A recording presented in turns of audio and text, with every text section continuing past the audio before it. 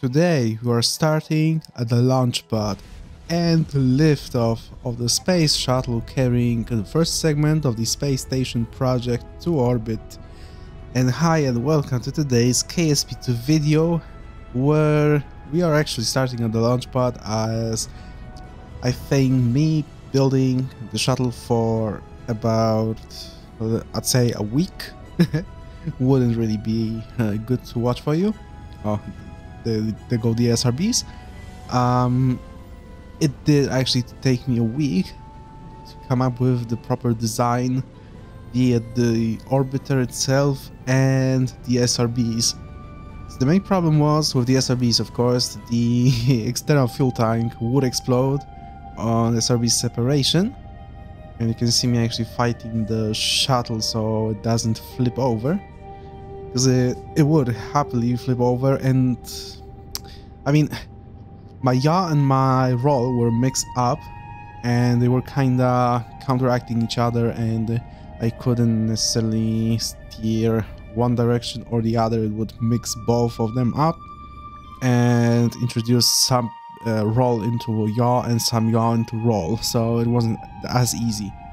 But you actually saw me pumping fuel into the fuel tank aboard the shuttle, because even though I have the fuel line attached, actually two fuel lines attached to the orange tank. Oh yeah, there goes the flip. I'm transferring the fuel again. Okay. Even though I have the fuel lines attached, it doesn't actually feed the fuel into the tank and into the engines. It goes straight into the engines for some reason. So yeah, I'm going for pretty much Methalox as my orbiting maneuvering system fuel, because monopropellant is just not powerful enough. It doesn't provide as much thrust, and I couldn't pretty much be bothered. But we are in orbit already. There's gonna be 3 shuttles. You're gonna see 3 landings, but only 1 launch, as it would, like, the video would be over an hour long, which is less than ideal, I'd say. But here it is, the first stage of the space station. We are actually starting with the solar panels and some crew cabin. We're not starting with the core because I wanted to get the solar panels into orbit so I didn't have to use RTGs. And surprisingly, getting the cargo out of the cargo bay went smoother than I thought. And I just want to say I love the view of the NASA space shuttle with the planet Earth, or Kerbal in this case, beneath. And here we go, we have the ginormous solar panels deployed, and this station would technically be functional, but we are not stopping here. Now we just have to deorbit the shuttle and land it at the KSC. Now we're gonna encounter the first glitch of this series, and yeah, you see me deorbiting, kind of aiming in between the island and the KSC there. You can probably tell where I'm aiming if you want to land the shuttle yourself. It's pretty accurate. But yeah, now you're gonna see my station is on a collision course with Kerbal, and I know why that is the case. It happens because I time warped when burning my engines, so I had to reload a quick save, and reloading said quick save actually fixed the issue for the time being only, because I can't time warp whatsoever. I have to do it in real time, but there's also another solution. You basically just have to switch to the station or add any other craft you have in orbit, and then switch back to your orbiter or another spacecraft you want to deorbit or change its orbit. It will basically keep your craft in orbit, in somewhat stable orbit. It still may be affected by the SAS, so make sure you turn the SAS off, in this case on the station. But now we are coming in for a landing, which is, I'd say, kinda beautiful, but a little bit bumpy at the end. You're just gonna see. This one was actually done in 1 try, which cannot be said about the other 2 you're gonna see. But it went surprisingly smooth. You can see me actually slowing down time warp now for you guys, so you can experience the landing with me somewhat in real time. It looks like it's gonna go smooth, but we gonna bounce off the runway any second now. Rear wheels are about to touch the ground, and there we go. We kinda went back up into the air, but it was way better than crashing into the concrete, correct? So now we can just deploy the jog chute and coast our way down the runway a little bit quicker this time, and we will be able to finally stop in just a second. I didn't want to force the brakes. The runway is very long, so there's no point wasting the brakes away. Gonna repack the chute and get back to our station, see what's going on. The orbit is stable, we're just gonna have to make some corrections. That was done off screen. And we are now in space with the second space shuttle and the second cargo. And that cargo is actually the main core, kinda, and somewhat like a Russian module with Soyuz docking ports. So basically just junior docking ports, allowing me to later on explore an idea of launching Soyuz into space and docking the Soyuz spacecraft into the station, as my Soyuz version uses junior docking port because it actually fits perfectly at the top. And now we skipped ahead and we are right by the station, so we can deploy the cargo. I actually decided to kinda cut the video a little bit because everybody knows how to rendezvous at this point, with KSP-1 being out for so many years. You just burn towards target and retrograde relative to target and so on and so forth until you get close enough. I didn't really want to approach the station in KSP-2 yet with the whole shuttle, just in case it decides to collide with it or randomly change its orbit for no apparent reason. I'd rather just coast the core module and somewhat the Russian module towards the space station. I apologize if the video seems quite chaotic, but there's a lot of things going on at once on screen. There's one shuttle after the other. We have a lot of things to dock to the station. Even though the station is going to be a little smaller, but that opens a gate to future upgrades, be it with shuttles, with Starship, Soyuz, or maybe a Cygnus craft in the future, or maybe even Progress, who knows. I mean, it depends mostly on you guys, my viewers, what's gonna happen next. And I'm just hoping we can keep this station up in orbit and I don't randomly just deorbit it or the save file doesn't break. I mean, if it does, I can probably just get it back into orbit pretty easily without recording all of that. But yeah, we are lined up with the station. We can just point two craft together because these are basically separate craft right now, merging into one spacecraft, which is going to be a fully functional station. Now, we can get our Kerbals on EVA, as I do not want to attempt docking into one of these ports. We are in fact going to bring in an extension port for the shuttle docking, but we're gonna guys see that a little bit later in the video. And now we can reconfigure the station and place our quote-unquote Russian module with the junior docking ports docked to the side, allowing easier Soyuz spacecraft docking and basically making more space on the space station.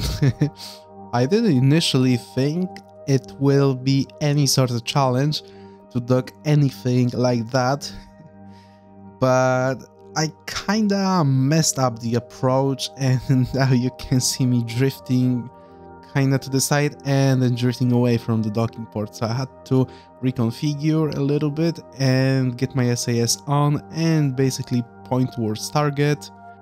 Now we can just go into the comments and laugh at my lack of skill at reconfiguring things.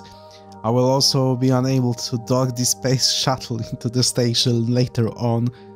And spoiler alert, we didn't get the extension attached.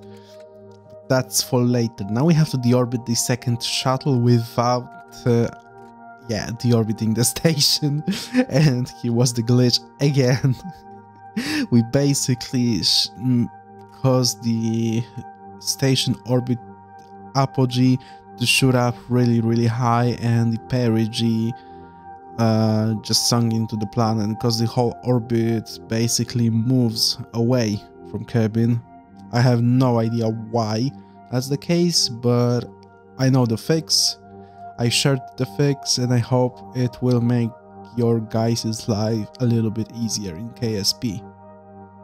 Now you can see me kinda plotting the maneuver node again, or actually just executing the deorbit burn again, because I think I either screwed up the non-time warping thing, or I was controlling the shuttle from the docking port on top of the shuttle kinda towards forward, and it might be the one or the other. I'm not sure at this point. But both things happened. I'm not perfect, okay? But what is perfect is my shuttle landings. This one took quite a bit of tries, and it was basically trial and error, and that was just me reconfiguring lifting surfaces because I forgot to do that before launch. So we're just keeping the tail fin as my yaw axis, so it doesn't really spin out in the atmosphere, even though it wouldn't, because I landed without reconfiguring anything and it was fine. But now we are heading for the runway. There's a fair amount of cuts. I hope you are not too bothered with that. Oh yeah, there's a special camera for you guys. We are aiming for the left runway right now, just to change things up a bit, and just a small pitch up at the end, and we can safely land the shuttle. That was actually a nice landing, except for the front wheel suspension kind of acting up, which is sadly normal.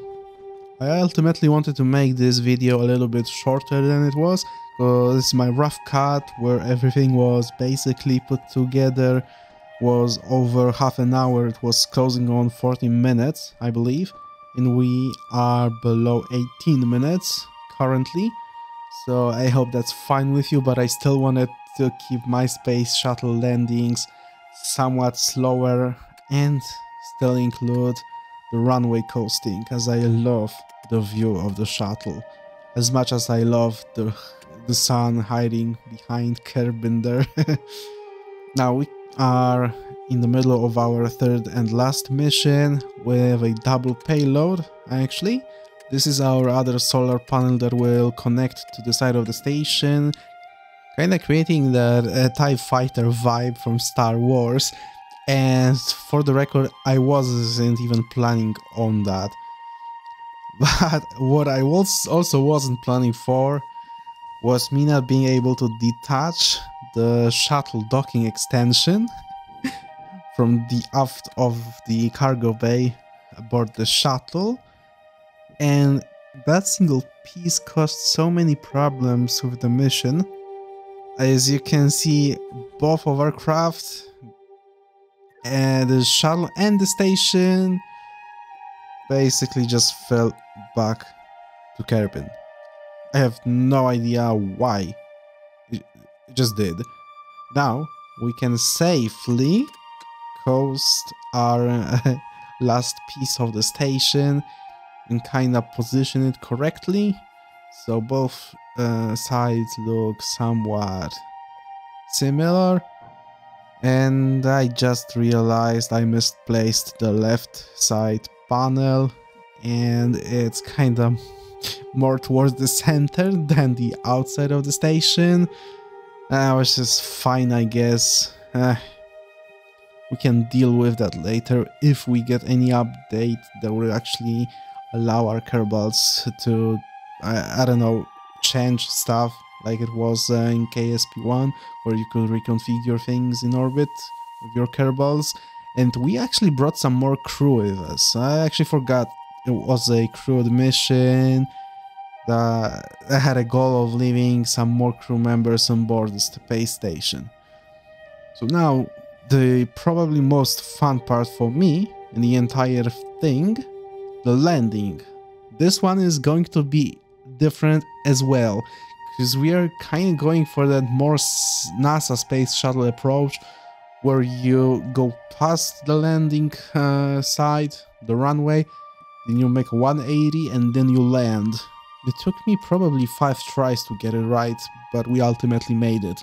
Since we have our deorbit burn probably finalized, yeah, it's finalized. There won't be any corrections, except for that long list of unpaused and quick load. Now it's all fine. I just switched to the station and back to the shuttle so I can actually time warp. Yeah, the development process or the engineering process, it was tiring to say the least. As I said before, it took me a week to come up with a working design that both goes into orbit and flies back, or basically just glides back. And by the way, this one is gliding perfectly. You are welcome to copy the design, you don't have to shout me out, nothing, just look at what I did. If you want a working shuttle, just follow along.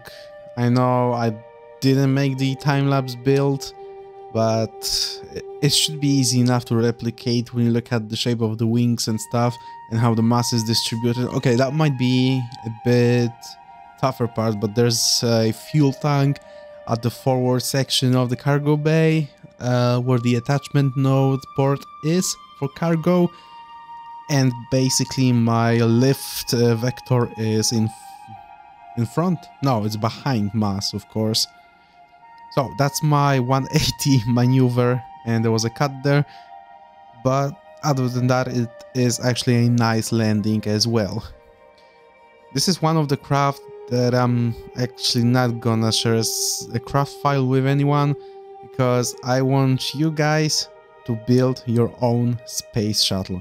It is so extremely rewarding when it goes up, goes down in one piece, and that feeling when you can say, I did it. So thank you guys for watching, I hope you enjoyed the video, and I shall see you in the next one. Bye.